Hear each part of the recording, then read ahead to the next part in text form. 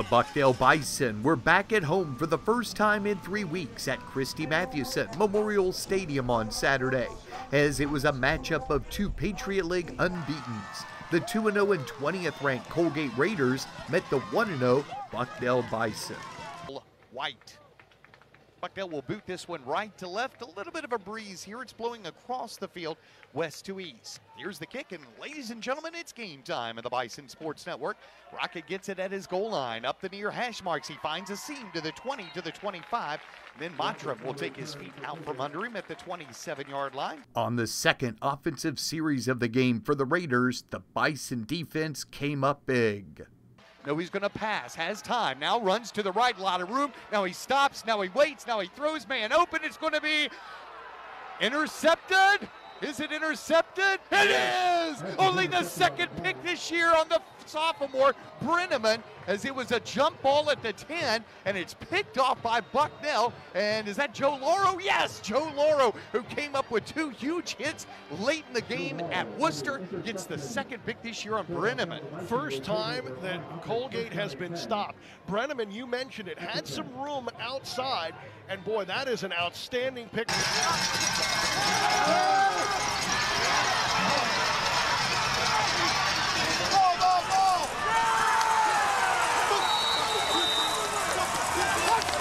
And the defense came up big yet again. 2nd and 4 at the Colgate 41. Here's Brenneman again, handing off to Holland. He gets stood up and dropped backwards. Great form tackle for Jimmy Sheehan, the junior from Hershey, PA, who lost his starting job to Nnamdi Onachukwu, but he comes in reserve, and he makes a great play. Wow, that was just solid play. That is tackling 101. Colgate stopped the Bucknell offense on successive plays, and Bucknell had to call on punter Alex Peachin.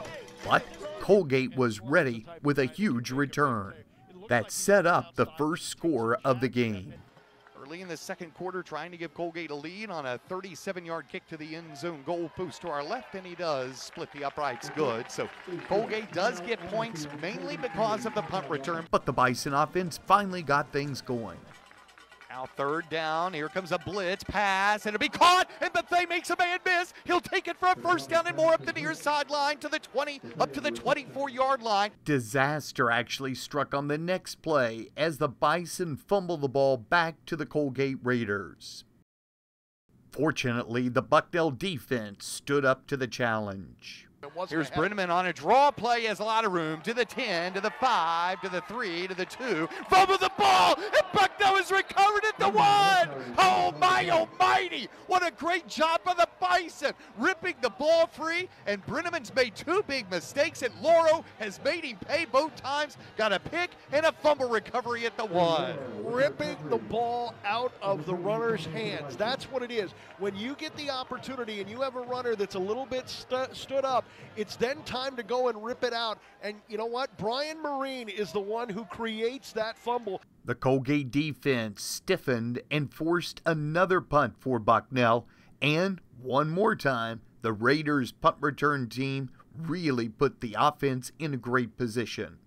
And the Raiders capitalized on the great field position on a short touchdown run. After an exchange of punts, quite possibly the biggest play of the first half occurred when Colgate got the ball back. We got play action. They'll throw a deep ball, man wide open is Rocket, down the near side to the 40, to the 50, to the 40, to the 30, to the 20, to the 10, touchdown Colgate.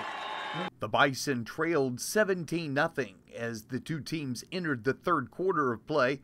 Bucknell's offense, though, had a big play early on. Logan Bidicoffer, the sophomore quarterback from Ohio, with Jared Cooper, the freshman running back behind him in the pistol. Hand off to Cooper. He'll bounce it outside and find a seam down the far sideline to the 30, to the 35, to the 40. He'll be into Colgate territory and take it all the way down to the Raiders' 39-yard line. After Colgate forced yet another Bucknell punt, the Raiders started to move the ball until this play. Takes the snap, fires the slant. It's going to be broken up by Marine and almost intercepted. Benson says he came up with it. We'll have to wait and see. They do say it's interception Bison. Tip drill, Kevin, as Marine tips it. Benson, who's having a terrific first game.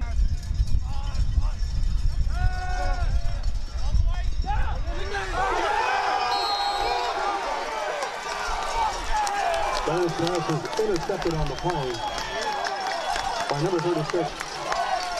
The turnover gave Bucknell excellent field position, but once again, one of the nation's best defenses came up strong and forced Bucknell into a field goal opportunity. It's going to be a 25-yard field goal for the right-footed kicker to the goalpost to our right. Ball on the right hash mark. Placement is down. Kick is up. It's on its way, and it is good. So Bucknell breaks the goose egg on the scoreboard. However, Colgate would answer with a field goal of its own and then scored the game's final points on a short touchdown run to set the final score of Colgate 27, Bucknell 3. Their team approach so complements each phase, all three phases. And this is, and I told a couple of the players, this is as good as Colgate defense as I've seen.